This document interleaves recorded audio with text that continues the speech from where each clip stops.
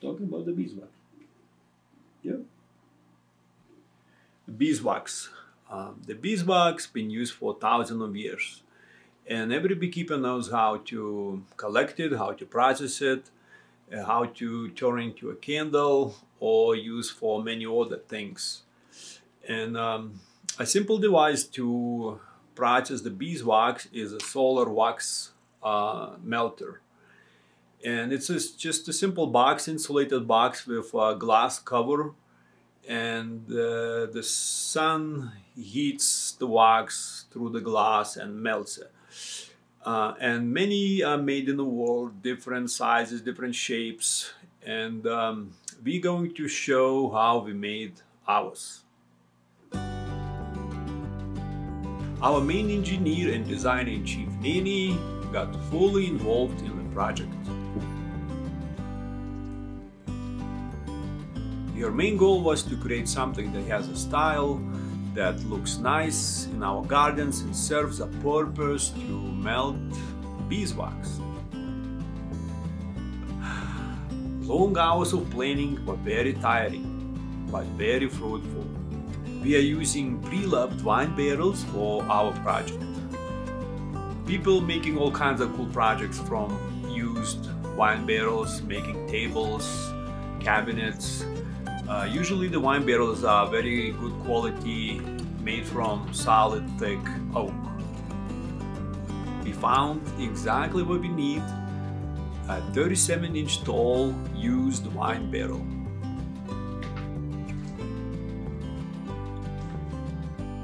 The first challenge was to make exact markings on the barrel where to make a cut. So for that purpose, we're going to use two self-leveling lasers against each other, and that's gonna be best tool for this task. Before we start cutting the boards, we have to secure them with screws. We're going to use stainless steel screws and screw each board to the metal hook. We cut the metal hooks first.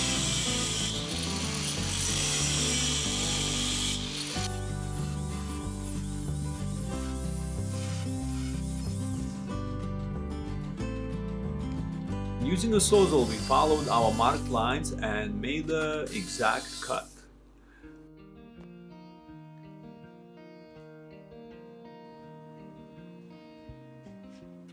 Now we needed to make the front of the barrel ready for the opening lid. For this we used Douglas fir 1.5 inch thick boards.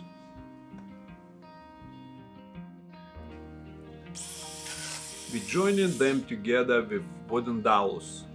The way we are creating very strong joint, and we don't need any screws or nails, and it's going to hold for long time.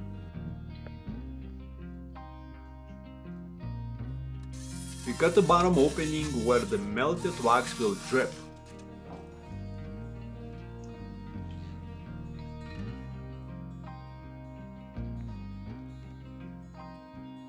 On the bottom of the barrel we found these little cubes made from oak.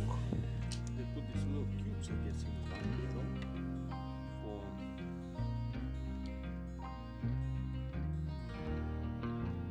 So we find out that wineries add these little cubes to the wine, to aging wine in a barrel, to give wine different tastes, different flavors.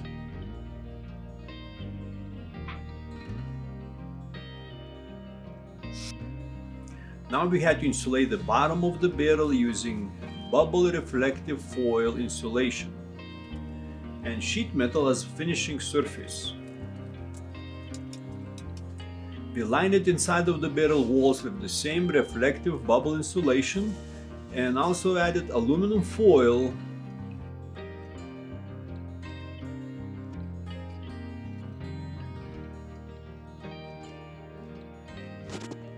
and for the finishing surface we used aluminum roofing flashing material.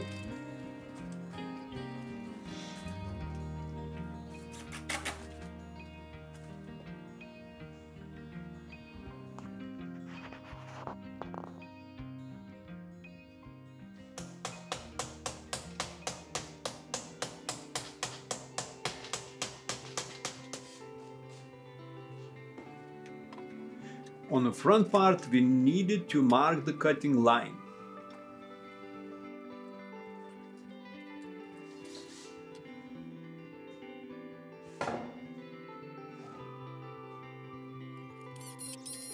We cut about an inch away from the marked line.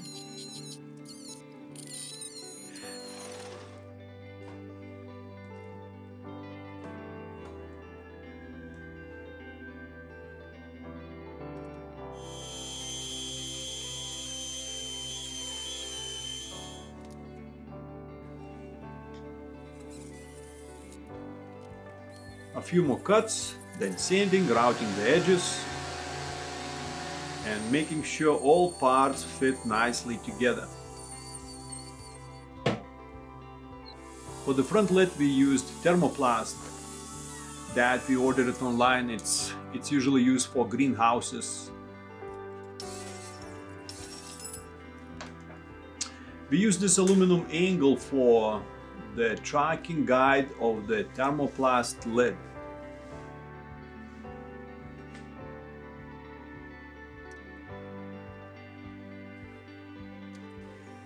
We attached the front and made sure that the lid opens and closes freely.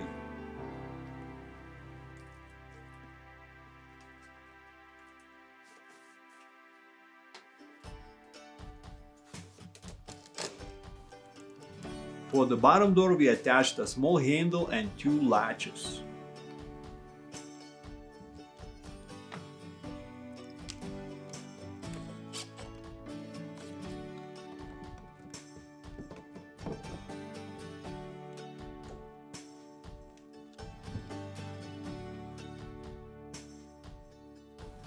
To darken new wood, we stained it, just to kind of match the old oak.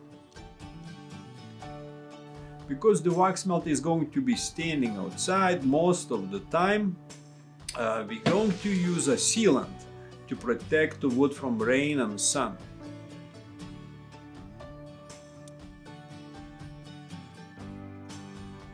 On the top edge of the new front, we attached copper flashing using pure copper nails. The copper will not corrode or rust, and also will give the wax melt a good look, good aesthetics.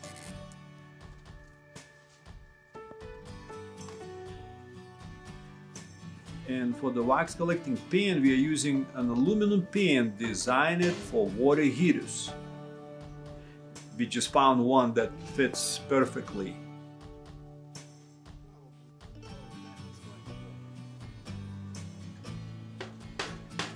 We punch a small hole in the pan and taper it at the bottom to make sure it aligns to the center.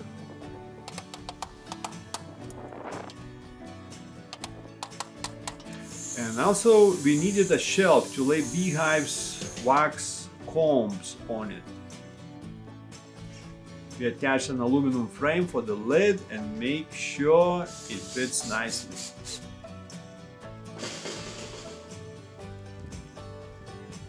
We still needed to seal the pan from the bottom compartment to preserve the heat, and for that we decided that pipe insulation will work best.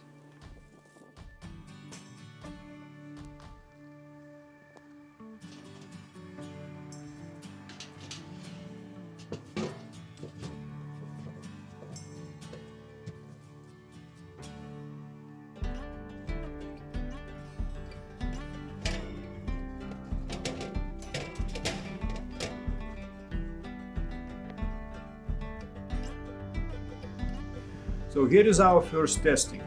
We got a long cooking thermometer, and the temperature inside the barrel melter has to reach 170 Fahrenheit. So we leave our device in the sun.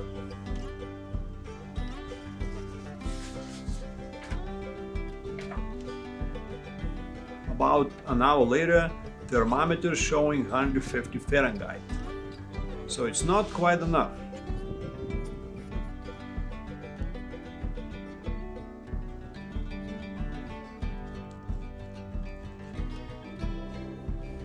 We added insulation on the bottom of the pan and tested it again.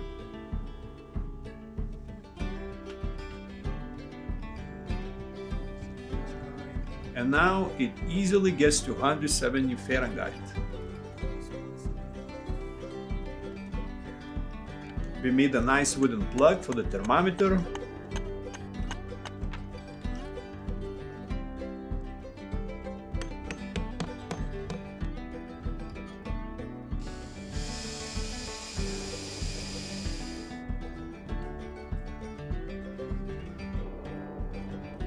We're testing it again with real beehive combs.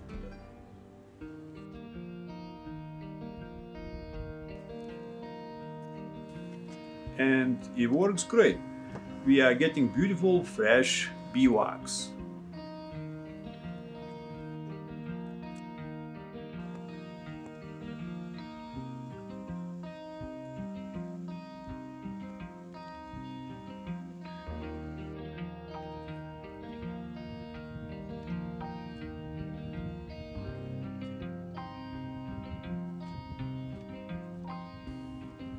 And Nanny is very happy with the final results. The barrel can fit 10 deep long-strode frames, and by rotating them we can easily melt them all.